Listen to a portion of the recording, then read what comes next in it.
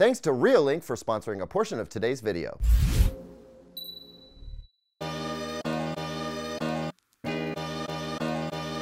QLED technology used to be reserved only for the most premium top-tier TVs, but today you'll find 55-inch QLED TVs from respected brands for as little as $350. That means there are more QLED TV options than ever before to choose from, and it also means that not all QLED TVs will perform the same. So which QLED TVs are the best? Well, I've got experience with just about all of them, so I'm going to take you through my favorites and see if we can't whittle down your shortlist a bit.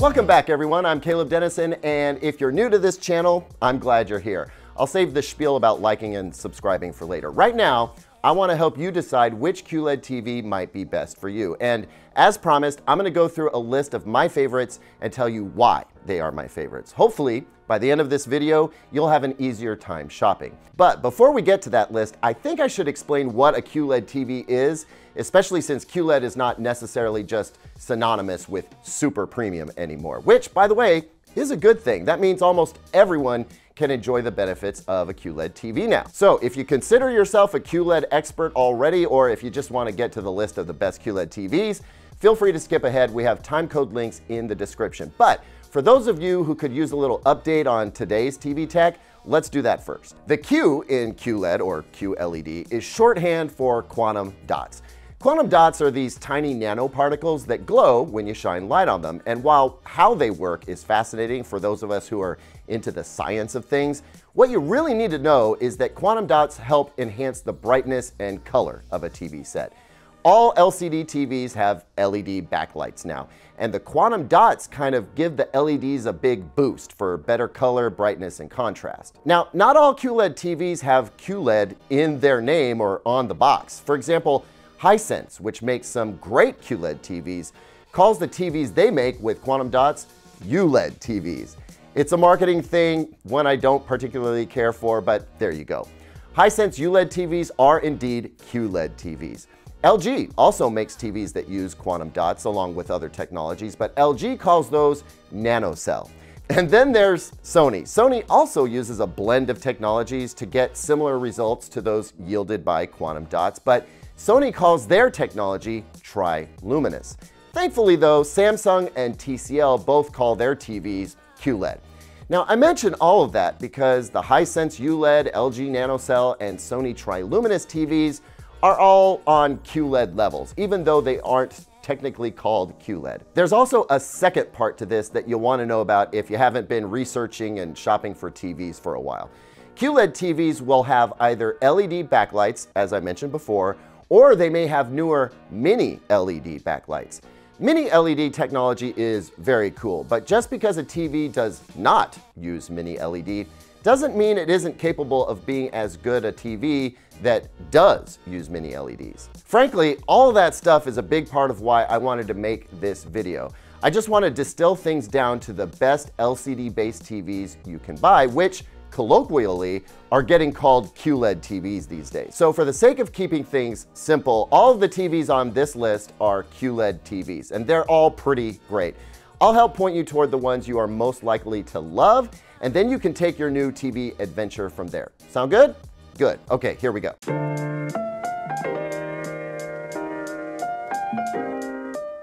The first TV I want to talk about is the TV that I think is going to be the best choice for the most amount of people, and that is the Hisense U7K. The Hisense U7K strikes a great balance between picture quality, overall performance, and price. So good that I think it's the best overall value in TV on the market right now. The U7K has a mini LED backlight system broken down into an impressive number of dimming zones, and so you get really good black levels, impressive brightness, and really satisfying contrast, all from a very reasonably priced TV. The U7K is great for all kinds of uses, and it's loaded with almost everything you could want and then some, including all the latest HDR formats, Google TV Smart TV system, and a pretty decent onboard sound system. The only thing I want you to be aware of is that while I think Hisense is now showing a good track record of hardware reliability, the software part can be buggy sometimes. The Google TV interface built into the TV will serve you well for at least a couple of years, but I've been recommending that folks consider a streaming box or stick longer term. I like the Apple TV boxes a great deal, but I also love how good the Chromecast with Google TV dongles have gotten, and those are cheap enough that you can buy new ones every few years to have the absolute best experience. Anyway, the Hisense U7K is just a terrific TV that really hits a sweet spot for a lot of folks. If, however, you want an even brighter TV, something that just has tremendous punch or can do battle with direct sunlight, the Hisense U8K, the step-up model, is also an outstanding choice. I don't think that most people need a TV that's this bright, but for those who do, the U8K is one of the brightest at its price tier and is awesome for all the same reasons that I just listed out for the U7K. Now, before I move on to the next brand, I'll mention that Hisense also makes a U6K, a step down from the U7K, and while that TV is impressive for the price, I think you get so much more for the money with the U7K that it's worth spending a bit more if you can. The next TV on my list is the TCL QM8, and guys, I just think this is a pretty terrific TV. It's on the same level as the Hisense U8K in many regards. It's a Mini-LED TV with high brightness, very vivid colors, and awesome contrast. I think its black levels are just awesome, and it shows minimal signs of blooming. That's where you'll see sort of a halo of light around bright objects on a black background. The QM8 does a tremendous job of minimizing that. The Google TV OS runs great on this TV, and it has a solid onboard sound system for the price as well. Now, for video enthusiasts on a budget, I still recommend this TV because it looks very satisfying out of the box. But I will mention that its fine color management system controls, the kind of fine adjustments that only a professional should touch, can be a bit frustrating to work with. But for most of you out there, that's not going to be an issue at all. The TCL QM8 is just a fantastic TV for anyone who loves premium picture quality and needs to keep to a budget. I'm a big fan. Now, TCL also makes the Q7, which is the step down from the QM8. It doesn't have a mini LED backlight system, so it's perhaps not as exacting as the QM8 or the competing Hisense U7K that I just talked about earlier, but it still manages to look excellent. The colors on the Q7 are very rich and vibrant and highly saturated, and that's a look that a lot of folks love. It is technically not accurate, which is why I was a little cooler on this TV in my review than some folks might expect. But that commentary in my review was targeted at video enthusiasts who were hoping that the Q7 might be the video files budget darling of the year. And because it didn't measure accurately, it didn't quite get that accolade. But I stand by my opinion that the TCL Q7 is going to be a hugely fun and satisfying TV for almost everyone. TCL also makes a Q6, which competes with the Hisense U6K, and for the same reasons I think most folks should try to spend just a little more on the U7K, I'll say I'd love it if you could spend just a little bit more to get to the Q7 if you can. But also, this is the best QLED TVs list, and those lower models just didn't seem to fit. Guys, I'm excited to tell you about Realink's Black Friday Cyber Monday sale with discounts of up to 40% off site-wide. And if you miss out on the Black Friday Cyber Monday sale, no worries. Reallink has special discounts on selected products extending well into the holiday shopping season.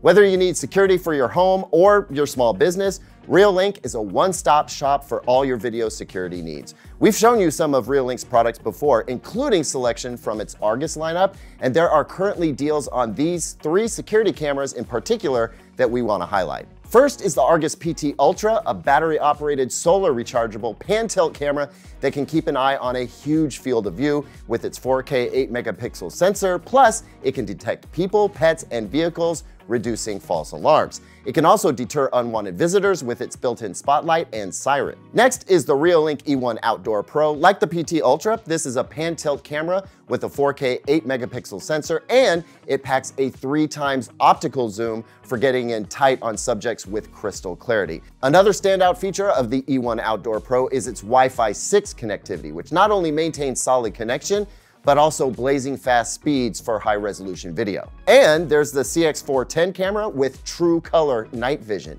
This is a great choice for both homes and small businesses that may want to deploy a more advanced connected security system.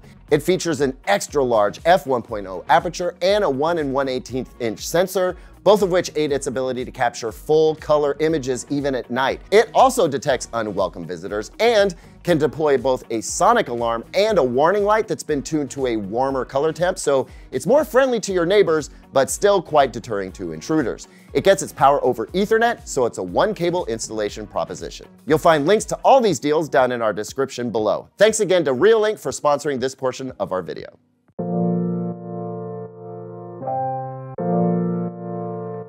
Next, let's talk about the Samsung QN90C QLED TV. Folks, the QN90C is just a stellar TV and very much in the premium segment.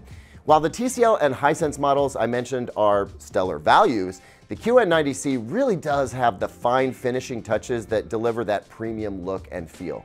Everything from the brightness to the color to the contrast, the motion resolution and the upscaling, it's all just a step or two above the Hisense and the TCL models. You pay a bit more, but you get a lot more overall. I just wholeheartedly and enthusiastically recommend the QN90C, but there is a caveat. I'm not a fan of the Tizen Smart TV operating system that Samsung uses. I don't care for how it looks and feels, and I feel like there's just too many ads. I generally wish I could just turn that part of the TV off. You might not feel the same. I mean, give it a whirl and see what you think. Heck, you might even like it, but if you don't, a streaming stick or streaming box is a great substitute. Oh, and I should mention some of the finer touches before we move on. The Samsung QN90C has a great remote control, and it has audio features that work exclusively with Samsung soundbars, which, if you didn't know, Samsung makes awesome soundbars these days, so don't sleep on those. You get rewarded for staying in the Samsung product ecosystem. Anyway, highly recommend checking out the QN90C if you got a little extra scratch and you want a slightly more premium experience. Next, let's talk about LG. And folks, I'm just gonna be very straightforward with you here. I have not tested any of LG's NanoCell TVs this year. Not because I don't want to exactly, but because there are a lot of TVs to test, and I've stayed focused on LG's excellent OLED TVs instead. I would not discount LG's NanoCell TVs, have a good look at them, but I'm not gonna sit here and pretend like I have experience with those TVs this year, or like they were a big priority for me. I feel like if I'm buying an LG TV, I'm buying an OLED because LG's OLED TVs are tremendous. And really, I think that's the best thing that I can say about LG in this video. I know you're here looking into QLED TVs if you're watching this video, but check out LG OLEDs. Even the LG B series OLED, which is down around the same price as the Samsung and Sony TVs on this list, outstanding for anyone other than those who watch during the day with sunlight pouring into the room. And if you're a big movie buff with a den or bedroom or media room you want to put a TV in, definitely look at the LG B and C series OLEDs.